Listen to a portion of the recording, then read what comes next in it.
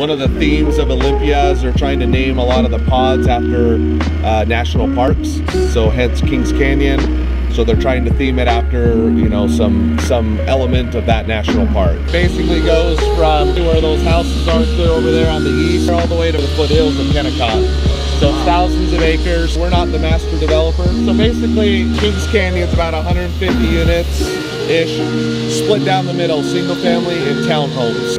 There is one little park in the middle, about where that pile of dirt is. A little 2-acre park. It's got a little playground. There's some rock climbing walls. A great area. There's schools. I mean, you've got one just on the other side of this crate. There's a school there. You've got Herriman High School, and you're going to have access to shops and all that stuff, not only what's existing but what's to come.